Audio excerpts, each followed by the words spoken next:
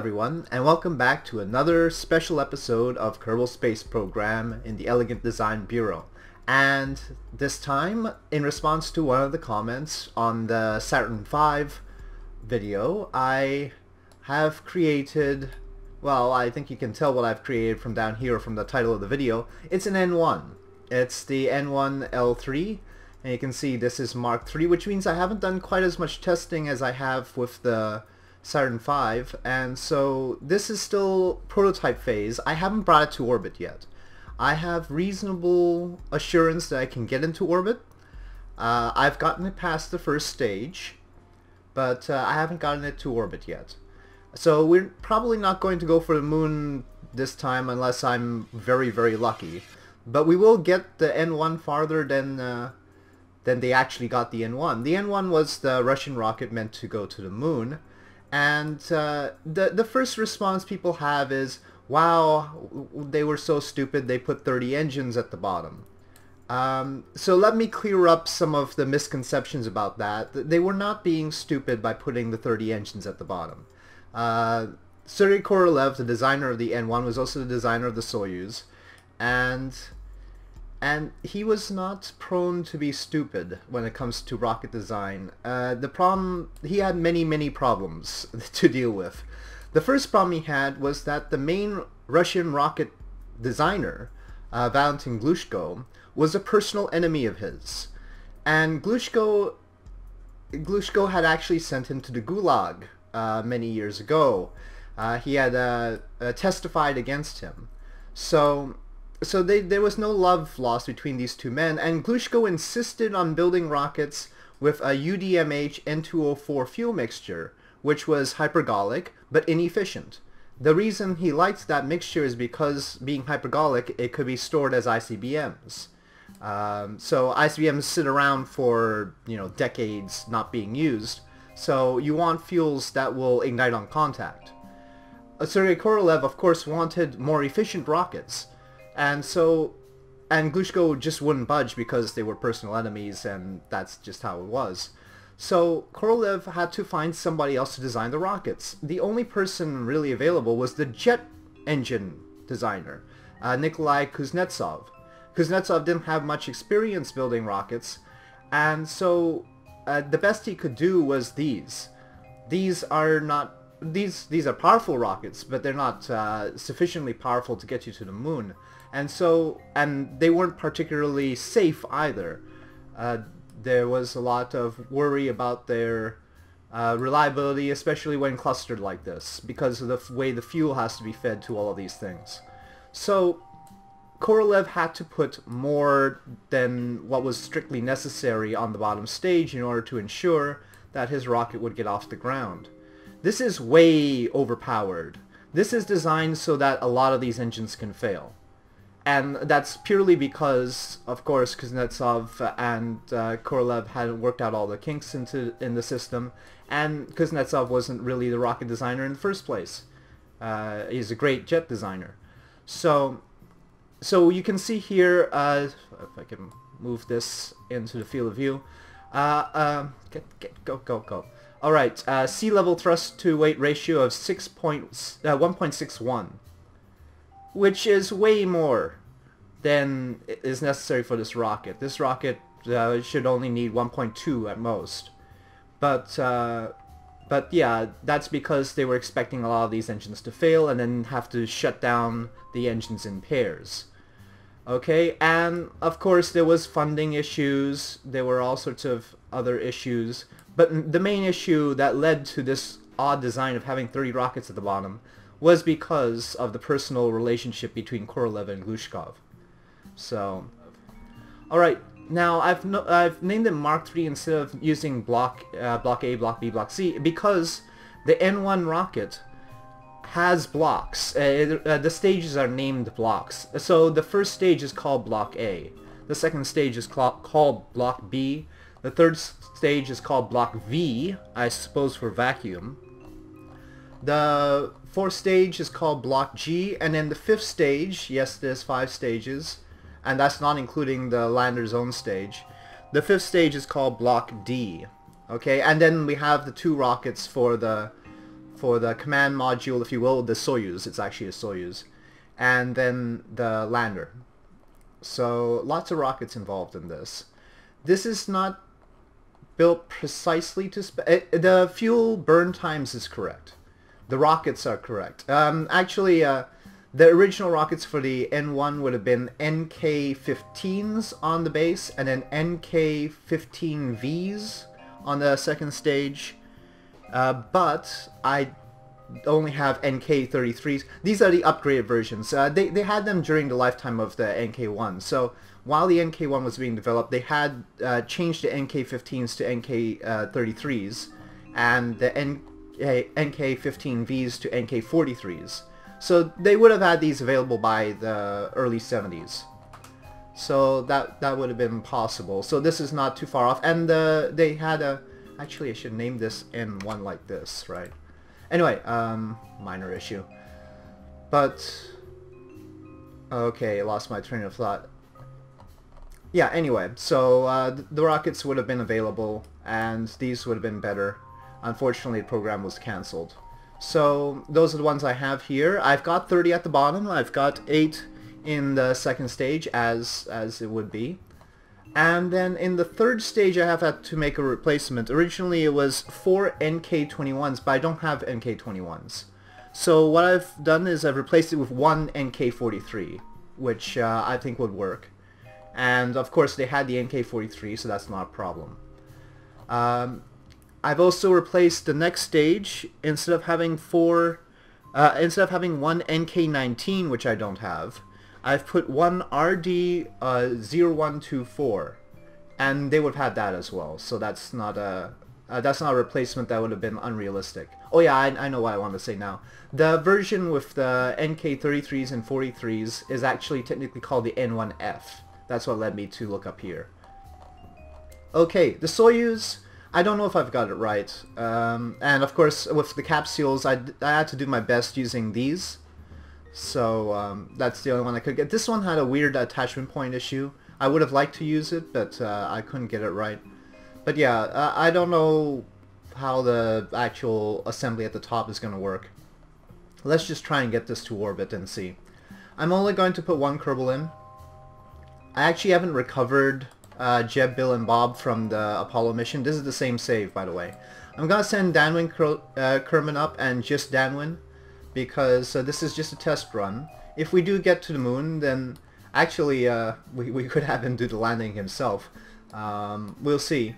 We'll see how far we get. But we might do more... if we actually manage to get as far as the moon, I might have him do more of an Apollo 10 thing, or Apollo 8 thing, just fly by. We'll see.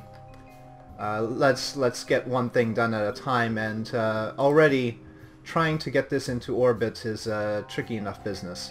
Alright, so see you on the launch pad. Okay, so here it is, and now we're not in the right position for the moon, I don't think. Let's see. Because we already did the Apollo mission, and you can see I haven't retrieved the capsule yet. We're quite a bit off from where... Oh, let's see. Doesn't look too bad though, honestly. Alright, well if we want to go for the moon, I guess we can go for the moon actually.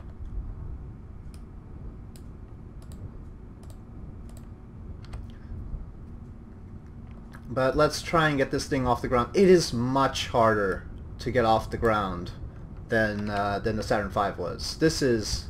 Kerbal Joint Reinforcement can do what it likes, but this is... And it is overpowered. So I'm going to actually launch at 2/3 power here. Alright, Danwin. We've got lots of kerosene. The stages mostly burn RP1, which is kerosene, and then liquid oxygen. So that's what you see there. Alright. Yep, here we go. I'm not going to do a countdown. Let's just try and stay safe, everybody. Stay safe. I am explosive.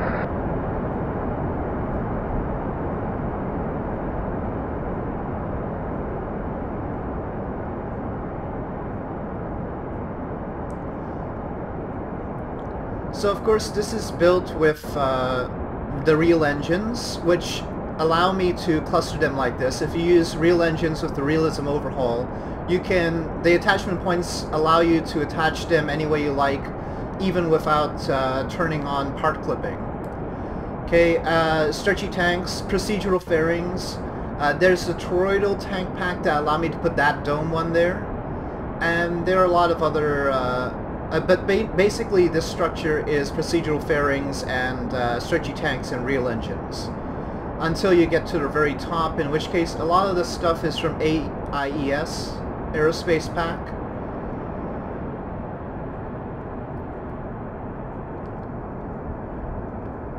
Okay, I'm gonna be exceedingly gentle when it comes to the gravity turn.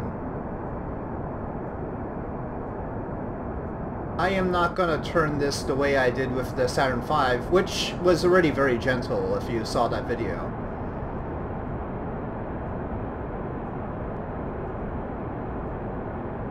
And let me show you the main problem with the structure here. The Saturn V was about the diameter of this tank here. So this thing has a lot more aerodynamic pressure, and the Saturn V, most of the aerodynamic pressure was on the top. Here, it's on every surface. I mean, it's basically on the entire vehicle. Now, that has some benefits, but a lot of drawbacks, especially when the vehicle has a 17-meter diameter as opposed to Saturn V's 10-meter diameter. So, and where it really comes to, I mean, the drag on the top isn't too bad. No, that's the inside stuff. Let's say here, 10 kilonewtons, fine. 20 kilonewtons, fine. Not a big deal. Where you get into trouble is here.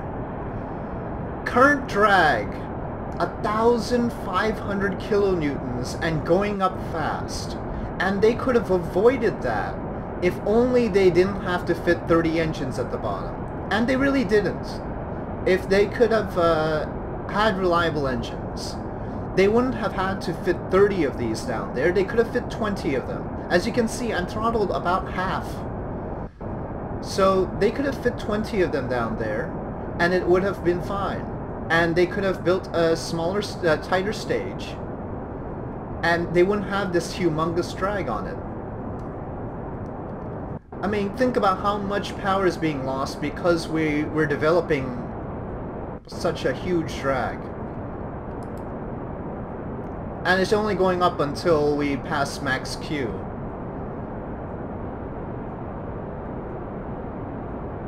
I'll just leave that on there, just because it's such a fascinating thing.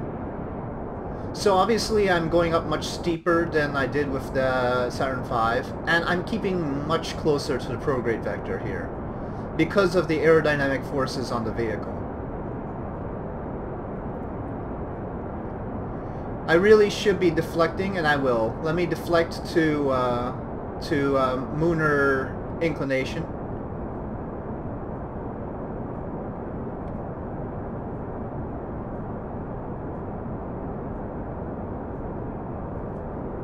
This first stage is killer. I mean, this is painful to try and steer without the rocket breaking apart.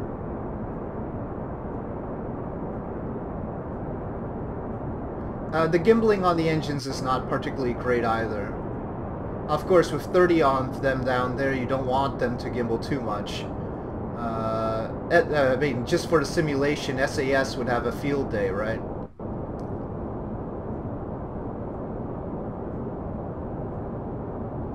I think we've already gone where no N1 has gone before. I don't think any of them lasted more than a minute. Okay, the drag is going down now, thankfully. So we've passed max Q.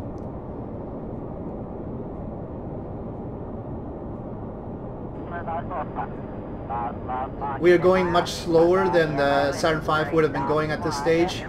So let me throttle up and hope for the best. Obviously I was throttled down because I was afraid of the stress on the vehicle.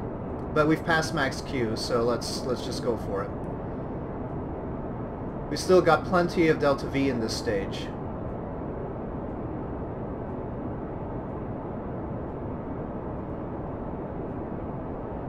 which is actually sort of a worry, because I don't really like the stage very much. I would like to get rid of this stage as quickly as possible. Once we get rid of the stage, it's much smoother sailing.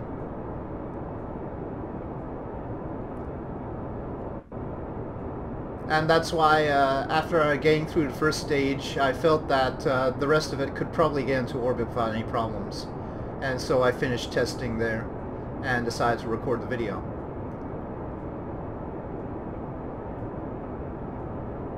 So right now the Saturn V would be at 40 degrees. I'm at more like 55-ish.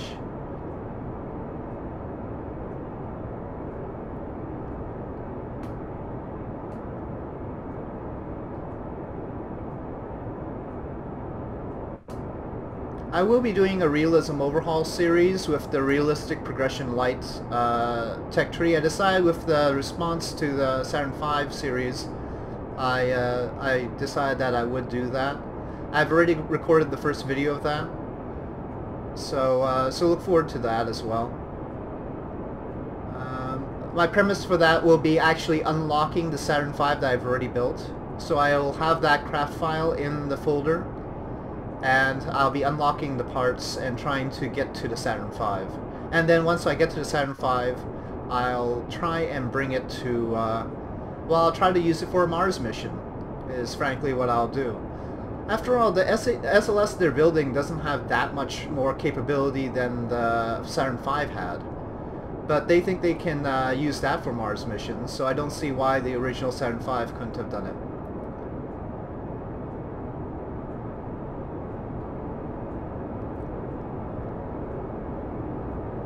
Okay, I think I can go to full thrust now.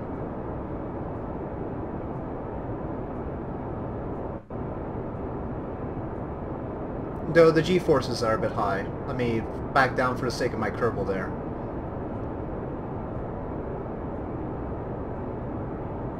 We're probably gonna end up in a higher orbit than, well, we'll see.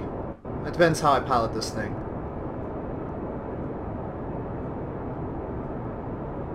Not as much aerodynamic effects going up, and that's because we were so steep. But I meant re-entry effects, of course. Re-entry effects, not much heating.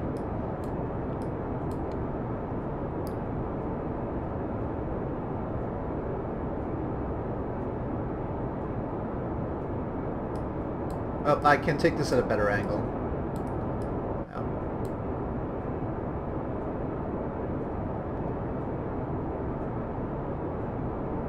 Oh, okay, we're getting serious G-force. The wiggling is actually SAS and G-forces, not mixing.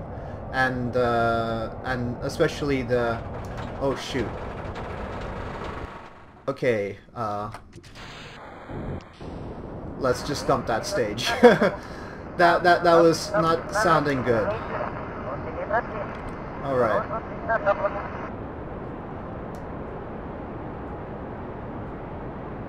Yeah, that was sounding less than stellar right there. That sounded like structural break apart was imminent, so...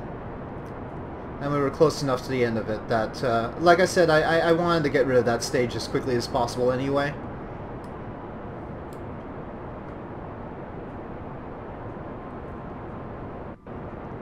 This is still a phenomenally powerful stage.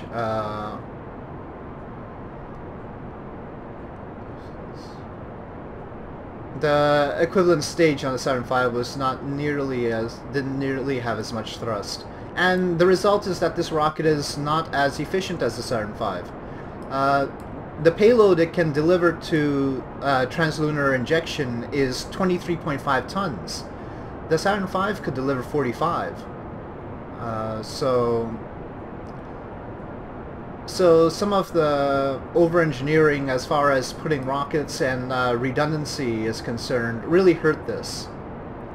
On the other hand, the good engineering on the Soyuz capsule itself means that even though it had to be much lighter, it actually was roomier than the Apollo command module, though...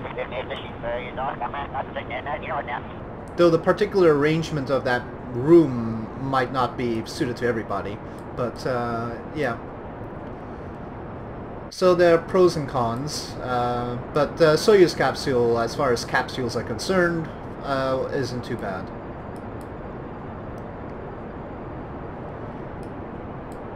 So we're practically on the Primrose path here.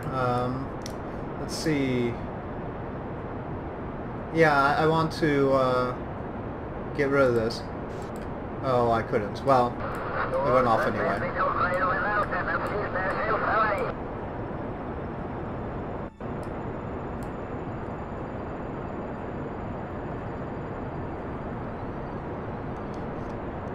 Okay, let's see if our inclination is okay. Getting better and better. 7.2 now, 7.1. It's not quite in line with the... You can see there's sort of... If you get the moon's orbit flat, let's say like this, it's got a little bit of a lack of flatness, if you will. So it's a little bit off.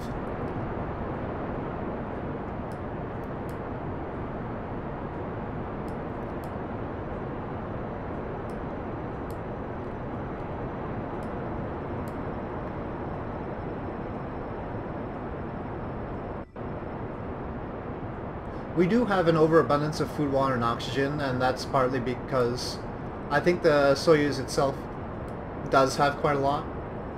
This was designed for 2 people, not 3 people. One would stay in the command module and one would land on the moon.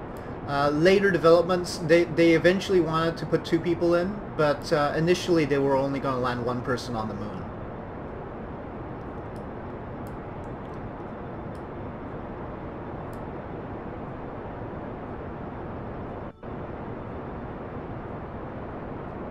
So all the burn times are alright. The vehicle mass I don't think was quite right, though it was close.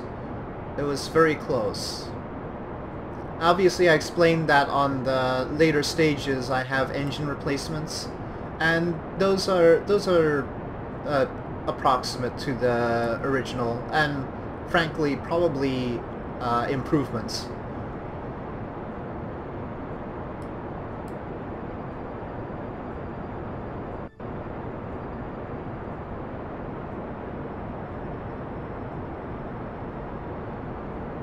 Okay, looks like we're gonna go clean on this one. It does have no problem getting to orbit. The Saturn V is a much more delicate balance, trying to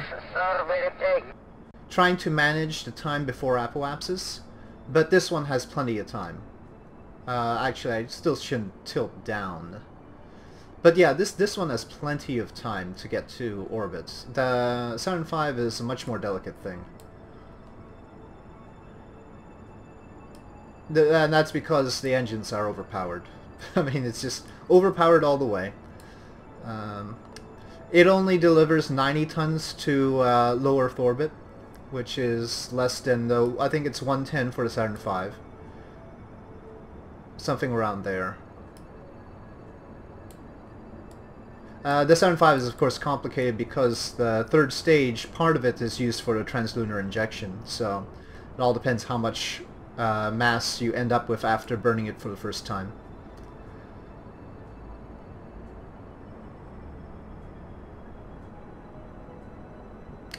Oh, I should mention the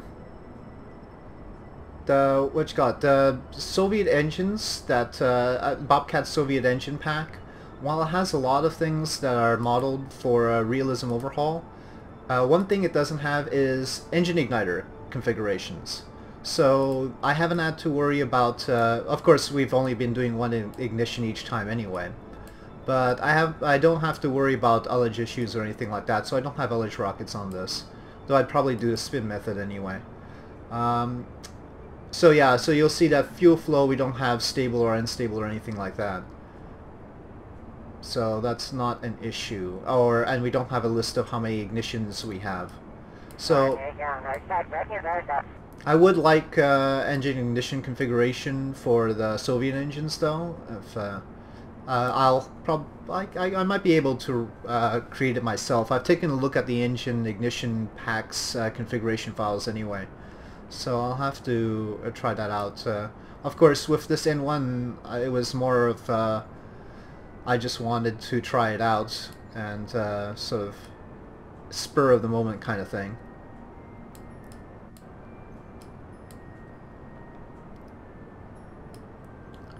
I think at least one of the N1s was painted all white, similar to what I have here. I think they all had weird, different color schemes to them. Okay, we are getting a little bit decliney. Let's change that.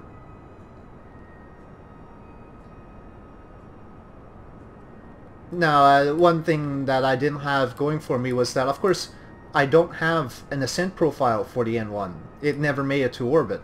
So I don't know what works as far as an ascent is concerned. So remember with the Saturn V, I was reading out where it was when it hit Mach 1, where it hit when it hit Max Q, when it separated the first stage, etc. Of course, the N1 never got to separation of first stage, so I don't know exactly where to do all the to tilt it.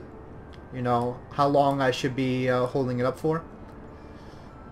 So I think I've probably flattened it out a little bit too early here. I'm gonna have to tilt up to correct that. So that's a miss on me. And so if we have any trouble getting to the moon because of it, that's not the rocket's fault. But I think we can get rid of far now.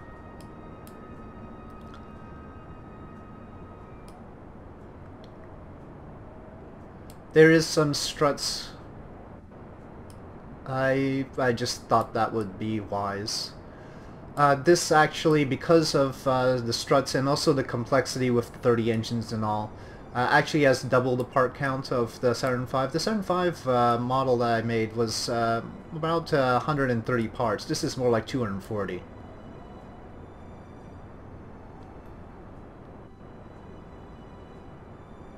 I don't think I need to save anything from this stage to get to the moon. I forget. I think the translunar stage was all in the L3 portion is the one up here. This is the L3. Okay, the N1 is the rest of it. The 3 stages that you've already seen. That's the launch system. So I think I can burn this one out to get into orbit if I needed to.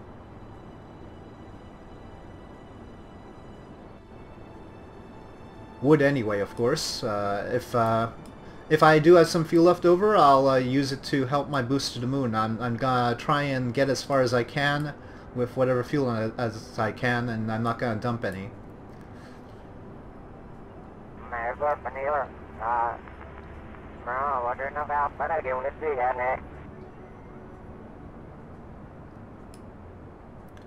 Oh, one difference between the Soyuz capsule and the ones that you've probably commonly seen is that the Soyuz capsule for the regularly has 2 huge distinctive solar panels, and this one doesn't. The one that was meant for the moon had fuel cells instead, like the Apollo. I don't have the fuel cells. I think I just slapped RTGs. I built that first, so the spacecraft was built first, so I've spent a lot of time tweaking the rest of the rocket, and I actually have forgotten exactly what I did with the top there. So I'll have to see. Once I open it up, I'll go, oh, that's what I did. So, but the TAC life support system does have a fuel cell thing. I forget whether I put it on there, though, or not.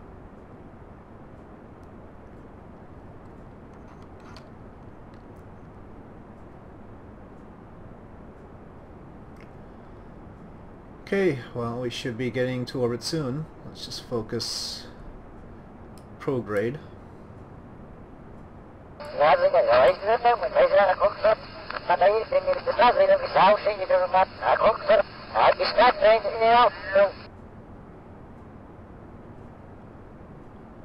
I'm tilting up to make sure the apoapsis doesn't go up anymore. So I'm gonna try and get as circular as possible.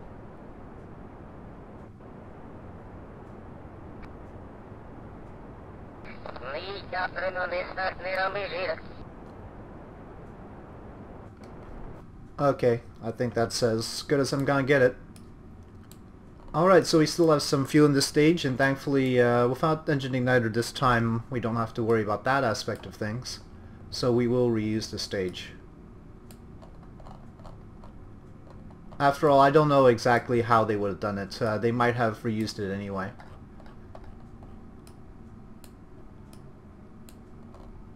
Okay, when should we intercept the moon? Guess maybe burning out a periapsis would make sense. How far? Inclination is pretty bad. Let's see. Let's see what we can do with intercepting the moon.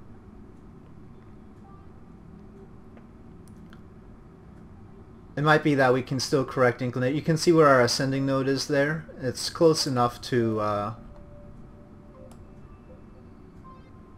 the planet that we can, but far enough as well.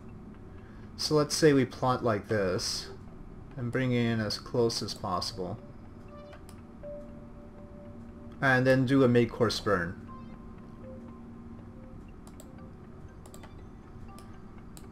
It'd be horrible to do the burn right in at Kerbal periapsis or Earth periapsis because that costs more. But if we can do it out here, that's better.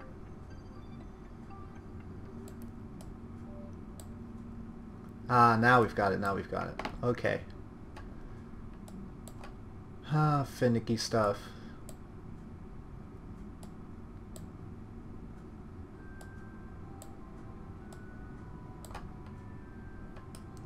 $447? I think I can live with that. Anything else would probably be RCS burns or something like that.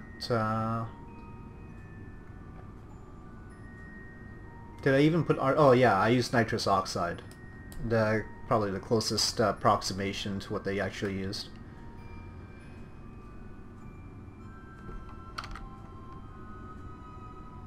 Do I have any reaction wheel power at all? Probably not. Oh well.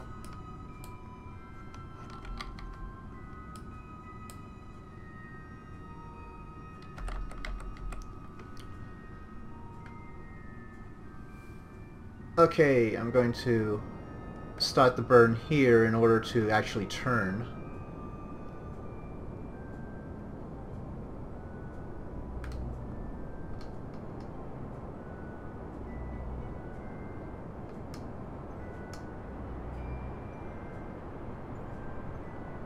Sorry it's in the dark.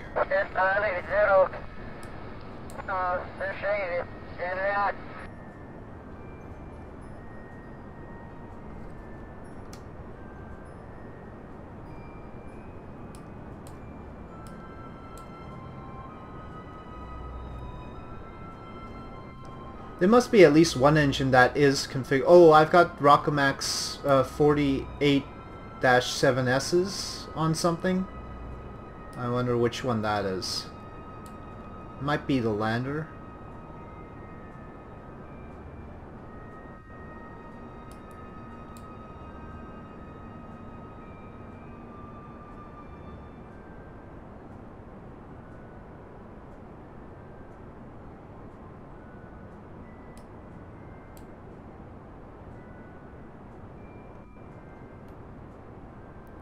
So again, this stage would originally have had 4 NK21s. I've replaced it with 1 NK43. So, and the next stage would have originally had only 1 NK19, and I've replaced it with 4. Well, I forget if the RD0124 is a clustered one in the first place anyway. Let's see.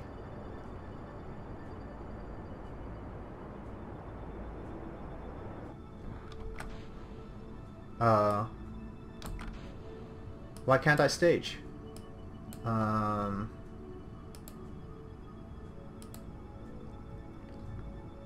Interstage shroud. Well, that looks like what I wanted to get rid of. let's get rid of that. Okay, now. Strange. Activate engine? Okay, well. Fine, make me do everything. Let's see. Yeah, I think it's just one engine with 4 nozzles. And it's overheating. Whoa. It's still overheating. How am I supposed to stop this from overheating? Shut it off? What the heck is up with this engine? I guess it just doesn't like being placed on stretchy tanks? It's a good thing I can shut it off, but wow. I guess this must be... something happened with this engine that is making an issue. Okay, well, if I keep it down to this thrust, it'll be alright? Oh. Okay, let's just get rid of the overheat and keep it to... Ooh, now not even this is working. Wow, this is very appropriate for the N1, I suppose. Now it's not overheating? I guess if I give it some time to cool down, it's alright. I don't know why it's overheating.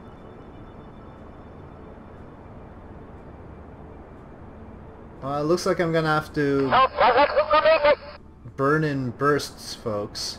So I'll catch you on the other side of this nonsense. Actually, you know what? This might be a good time to use MechJeb for something useful. MechJeb has a prevent overheats thing that I never use, but if there was ever a time for it, this seems to be it. Can it actually help this engine to survive?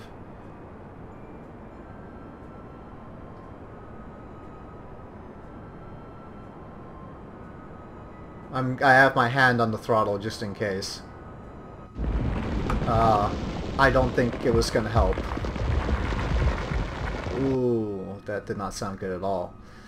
Okay, so MechJeb is not gonna help me. Yeah, let me go back to doing it in bursts. See you at the other side. Well, this is strange. The system decided to get rid of my maneuver node for me because I was taking so long, I guess. Since when did that happen? Why did the maneuver node just disappear? This is now the next maneuver. Remember, I have a plane change maneuver to do as well. So this is very inconvenient since I now don't... Well, I mean, I could just take a look at my apoapsis and wait till it gets to lunar apoapsis, but this is... as if the engine overheating wasn't enough of a hassle. Now I've got my maneuver node has disappeared for some reason. I wonder if it's MechJeb or something. I shouldn't have let MechJeb try and prevent overheats. Letting MechJeb do anything is just a recipe for confusion.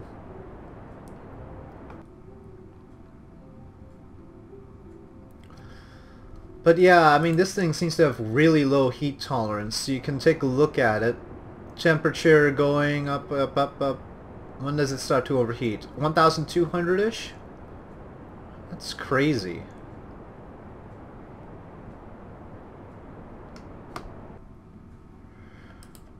And this is no way near... I mean, I shouldn't even bother to plot for... keep that plot for the moon, because we're not going to be able to get this right anyway. So what I'm going to do is I'll keep burning a little bit, and then I'm going to come around and burn again. Yeah, so it continues. I'm going to be persistent about this. Once again, see you on the other side, hopefully. Okay, so at this point I'm going to come around the planet and start burning again at periapsis. Really, the node is all the way out here? Huh. Thought it was closer to the planet, but looks like it's actually a pretty high altitude. Well, anyway, if it gets us there, it gets us there. And we've got the Delta V. One thing this craft does not lack is Delta V.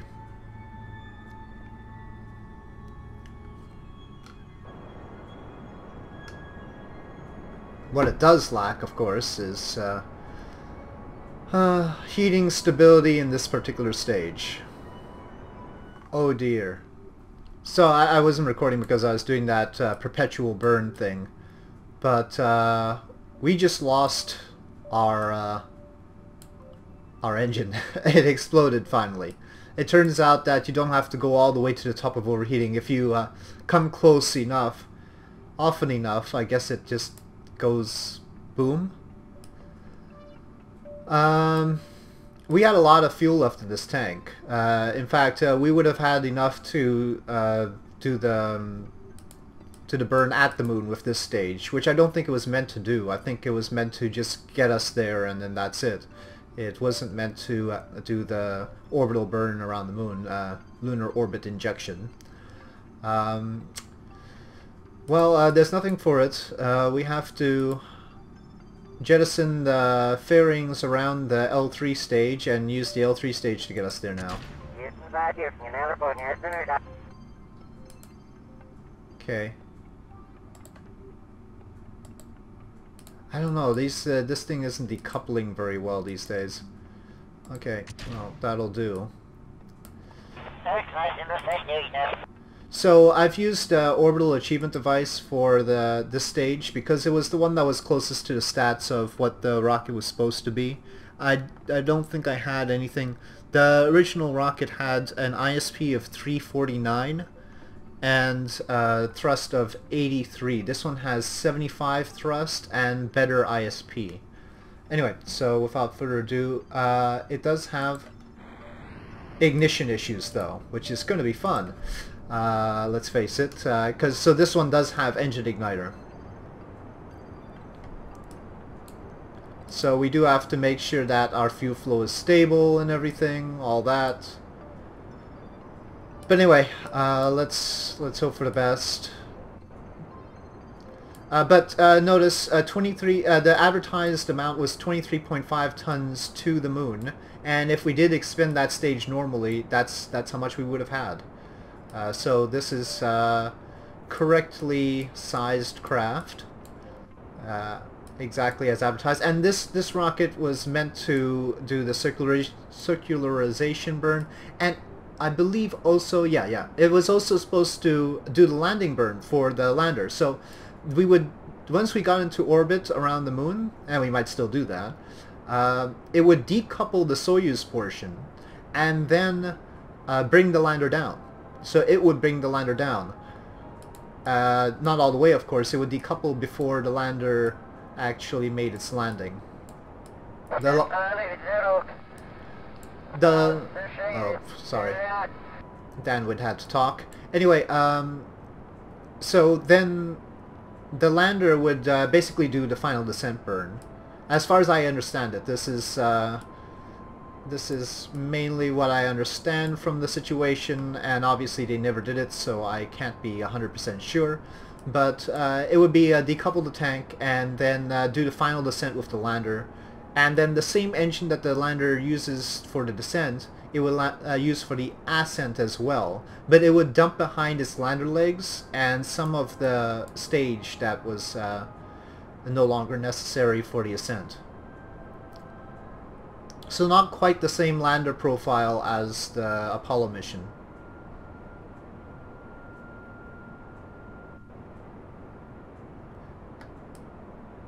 Now that the cosmonaut would have had to EVA to the lander.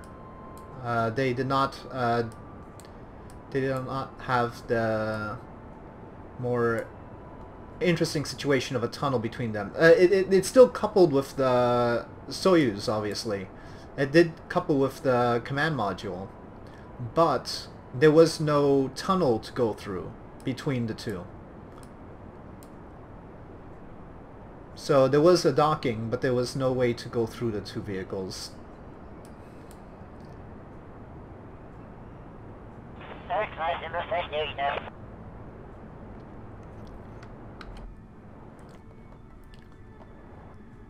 Okay, we're still boosting away.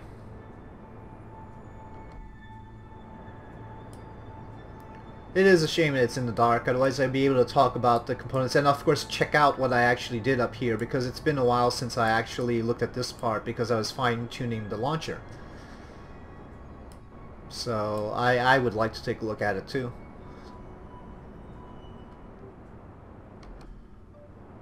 So yeah, it turns out the RD0124 was not a good idea for that stage, and I don't know what was up with that. Of course it shouldn't be overheating like that. I don't understand what was happening. We've got 200 possible ignitions here, but I guess we would still... I don't see any need for hypergolic fuel or anything like that, so I guess it will be fine. Okay, we're getting close to the moon. And we can't relight. Ha ha ha. Okay, so... Can we use RCS to do this? Or... Why can't we relight? Oh, no, we can relight. Okay. It was just taking a little bit of time.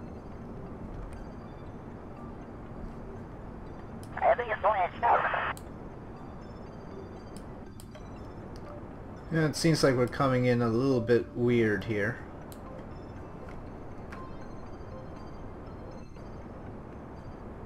Let me just point prograde.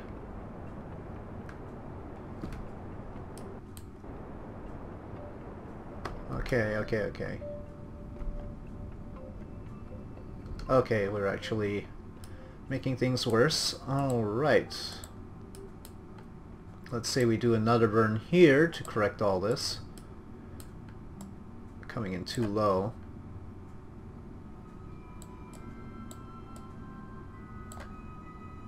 Okay, that looks good. So we'll do this one final burn in order to get us there.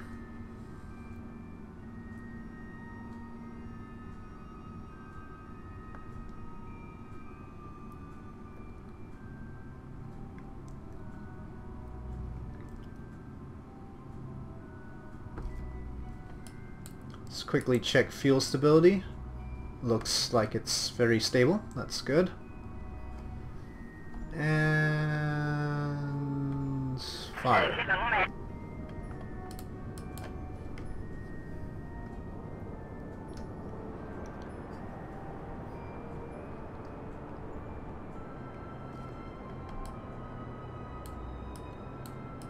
Ah, now we can see it. There we are. It is the closest approximation I could get to the Soyuz and its lander.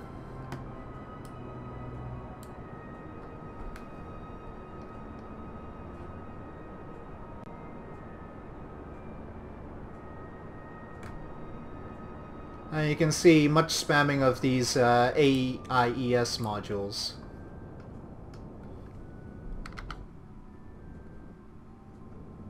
Okay, we're doing that thing again.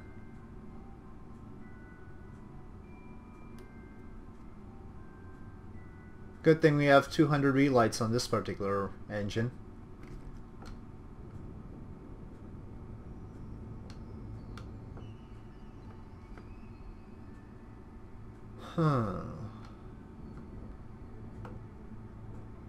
Well, that's not a great resulting trajectory, but can't be too picky at this point. Alright, I think we're on a decent trajectory for the moon. We could probably do a few other corrections on the way. But, yeah, I think I'm gonna call it an episode at this point. So tune in for the second part of this special, where we'll see how far Danwin Kerman gets. Already, this has exceeded all expectations, obviously. I didn't expect it to go this far. At least I hadn't, well, I mean, I hadn't even brought it to orbit before, so what can we do? You can see a lot of fiddly bits. Oh, I do have this fuel cell.